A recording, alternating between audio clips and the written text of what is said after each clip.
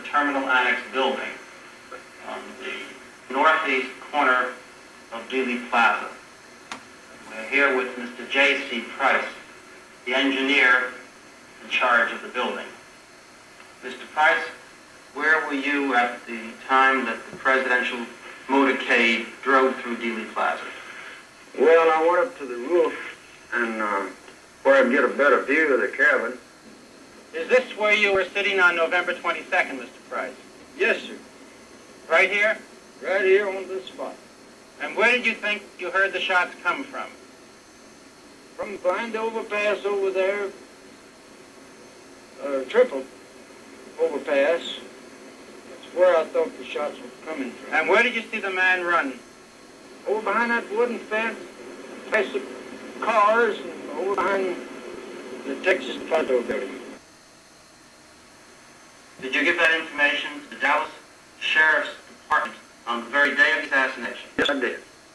I'd say in about 30 minutes after the assassination. We was a witness by the watch.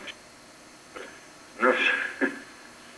I took the sheet of the dealer and asked you if you would mark on it where the shots came from. Yes.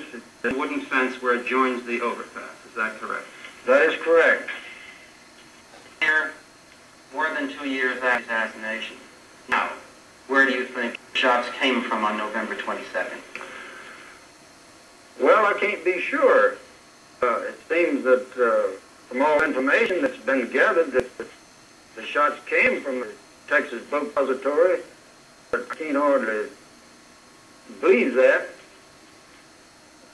Although I never did look over there at the building, but really I think the shots came from that direction. Seems everything pointed to that fact that they came from the book building, but I can't buy that right now. That's about it. May I have your name, please, sir? I was not then, and I'm not.